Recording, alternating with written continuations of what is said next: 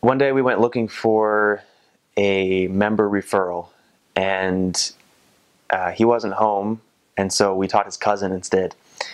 And at that time in our mission, if somebody did not accept to be baptized on the first lesson, we were not allowed to go back and teach them again.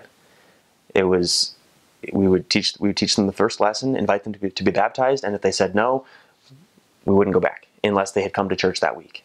And so when we taught this first lesson to this guy, and he said, "I got to think about it." And we're just like, "Oh, everybody says that. He's not actually going to think about it." And my companion said, "Okay, think about it. We'll come back tomorrow."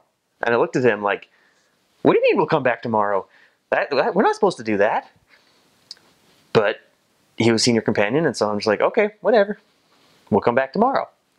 And so we ended up going back 2 days later. I don't know why we didn't go back the next day, but we went back 2 days later, and he opened the door and he said, "Elders, can I still be baptized on the 7th of, when was it?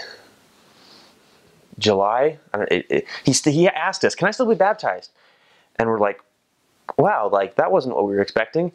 And so we sat down with him and taught him, we started teaching him everything. And this guy, we gave him a Book of Mormon on that second lesson.